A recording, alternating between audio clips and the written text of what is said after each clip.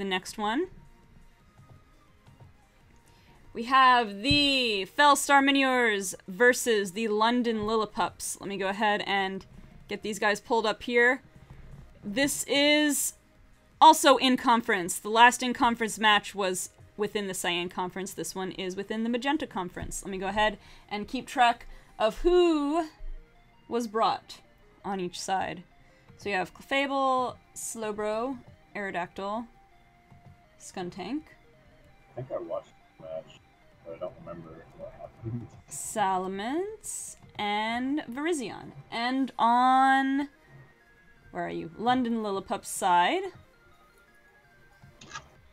Down here, London Lillipup's side, we have Jirachi, Sylveon, Quagsire, Excadrill, Pangoro, and Araquanid. Yay, Bubble Buddy. 1, 2, 3, 4, 5, 6. Alright. Any comments? Obviously no spoilers, but any comments on the matchups here, just looking at the rosters? A lot of potential Calm Mind users. He has like 3, like, the Miniors have 3 Pokemon that can learn Calm. Mm-hmm. A lot of setup sweepers in general as well, like 5 of his... I think actually all 6 of his mods can get set up. So I think Quagsire was a smart pick here. But Virizion could potentially shred him. Like, Viriz kills a lot of his members if it gets up. Yeah. Alright. We're gonna see a repeat from Pangoro last time. The Dragon Warrior. The Dragon Warrior. Alright, well let's see how it went. We have the leads of Aerodactyl and Jirachi. 2 potential rock setters. Going in real quick with the Iron Head Focus Sash on the Aerodactyl and the Flinch, which is very unfortunate. Oof. Kind of surprised, well... That Flinch. Was Jirachi scarfed? Because Jirachi naturally doesn't outspeed Aerodactyl. It's Scarfrachi, yeah. Scarfrachi. I think Yawn is a pretty weird move to run here on slow, like, feels like a bit of a wasted slot. I mean, I guess you force a like, switch, you put something to but... But, yeah, you really cut into your coverage or into your potential utility slots by running it, so... Yeah. Who does Slowbro get whenever we He gets Thunderwave, Toxic, he gets Slack Off, Calm Mind, he gets Punch. I also don't get why this is the... Like, Virizion is so useful here, and he just sacks it to Sylveon instead of staying in with Skuntank and trying to hit it with a poison attack. And he's got a bad matchup against Sylveon. I didn't even think about that, but Fairy resists at all. Yeah, and Sylveon's just gonna Wish Stall him. Alright, so that's 1 for Sylveon. Sylveon takes out Virizion, which kind of lets Quagsire feel pretty comfortable. Quagsire basically just wins this entire game on its own. Alright, doubles into Aerodactyl on the Wish. Virizion out of the way, it's kind of free to do whatever it wants. Sylveon's gonna take out the Aerodactyl. He got his rocks up. Of course, he's got a Excadrill as a spinner, but I mean, Aerodactyl wasn't gonna do too much more. If by chance the other side got rocks up, it would have been over for Aerodactyl anyway. So I guess try to get it in. Fair enough. And that was wait. What does Pangoro get? Does Pangoro get Steel type moves? Because it gets Gump Shot, I'm pretty sure. Yeah. Doesn't it get Gump Shot? Yeah. There's the knockoff. I mean, that's probably what he was predicting. I was curious why, unless he was predicting for him to switch, which is quite possible. So I don't get. He had Life Orb on Skuntank, so he wasn't. So I don't get why he switched out of Sylveon, unless he just wasn't packing a poison attack. Yeah. I don't know. That seems a little strange. Yeah, there are just a bunch of like suboptimal sets and plays on the Miniors side. Alright, Salamence gets the revenge, KO. Doing crit.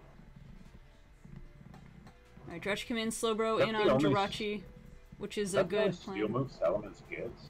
I thought it got It gets Iron. Iron Tail. Oh, Iron. Yeah, it's just so inaccurate. It doesn't get Iron Head? I thought it did.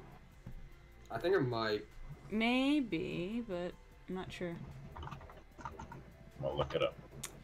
Alright, Araquanid is putting the pressure here on Slowbro. Gets a decent Psyshock in there. Alright, Salamence comes in. So running... What is it, Moxie that Salamence gets besides Intimidate? Yeah. Yeah. He's running Moxie. We saw it earlier. Mm-hmm. Oh yeah. I know, I turned my head during that part. Alright, Outrage, which is unfortunate because that's an easy swap to Sylveon, or is it? I guess he didn't do it. Yeah, I don't know why. he takes the next Outrage. Did he just not... Yeah, I mean, I guess he just maybe didn't want to have to take rock damage. I forget what HP Sylveon is at. Let me check. No, it's at 100% HP. Yes. So, I don't know. I think he just, I don't know. You just, like, know that Quagsire could take it. I mean, I figured it wasn't a two-shot. But then he would have... Well, I guess if he had gotten the second one and not been confused, that would have been the cue to switch into Sylveon. I thought when he did that, he was just trying to go in for Ice Beam.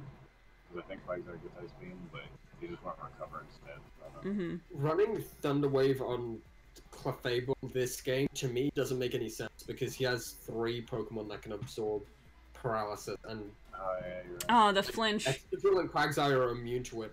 And then That's... Sylveon just heal bells. That's 2 unfortunate flinches from Ironhead. Oh, yikes. That powerful Iron Head. Salamence coming in for the revenge KO again.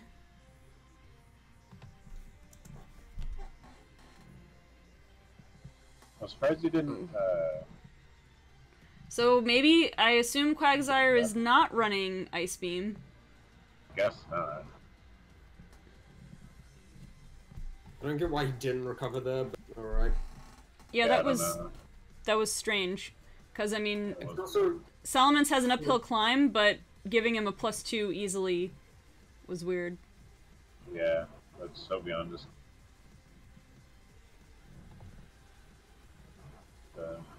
The first flinch was 60%, so it should be expected. Yeah, but I guess not necessarily knowing... It was turn 1, so not necessarily knowing that the Scarf was going to be there. Just kind of an unfortunate situation. Speaking of Scarf, I think it's very obviously Scarf meant it since he hasn't changed his moves the entire time while being in. But I think Scarf Mence is a huge, like, misplay to bring here, because if you look at the Lillipups teams, there's no one move that Mence can lock itself into to win this game.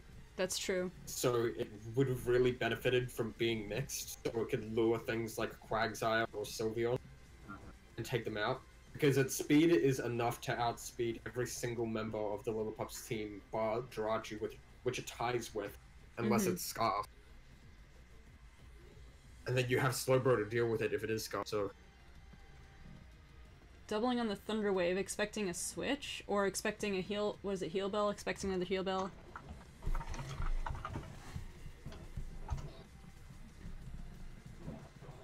I mean, Clefable's in a decent position, although really he could bring in... Well, wait, what's Jirachi's HP? Couldn't he just bring in Jirachi right now? Is it 61%? Bring Jirachi at any point and just end this game.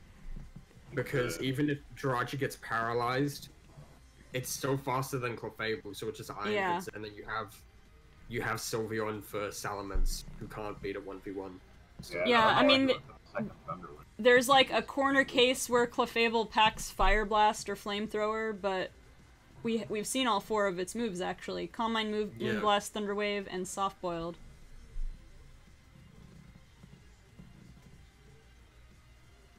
So I don't know if you finally figured it out.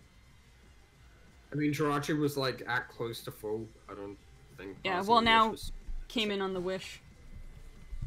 Well, it's not a 2-shot, but it has a more than 50% chance to flinch, as Dino mentioned. Still faster with Parrot, but that's... And not letting got a high roll. Not letting Sylveon get the Wish itself here was kind of a misplay because you can potentially open him up to win with Salamence now. Yeah. Actually, never mind. Yeah, he was too low, unfortunately. And then Jirachi can easily take. Alright, GG, you guys. This game goes to the London Lillipups. Let me make sure I get this here. It was a good play. Rachi at full can take the E quick. Considering it's not stabbing. Alright, let's go to the replay while I get this finished up. Alright, for the Fellstar Miniors, I have 3 KOs from Salamence, and from the London Lillipups, I have 2 KOs for Jirachi, 2 for Sylveon, 1 for Excadrill, and 1 for Pangoro. And this brings Fellstar Miniors to 0-2, and this brings London Lillipups to 2-0. London Lillipups are sitting at +4, Fellstar Miniors are sitting at -6, and the Fellstar Miniors' new MVP is now Salamence with 3 KOs, and the London Lillipups' previous MVP expands his lead. With 6 KOs, it's Pangoro, the Dragon Warrior. Indeed, indeed.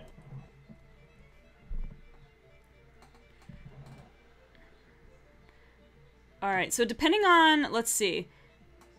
Depending on how the Trop Kicks do, where'd it go? The, Lillipups are looking to be at the top of this conference right now. Depending on what if the Trop Kicks win and what their differential is, because currently tied with, Boston Basculins in win-loss ratio, but higher in points. This battle's a little bit longer to go through the replay a second time. Let's get ready. Who do I have next? Next we have...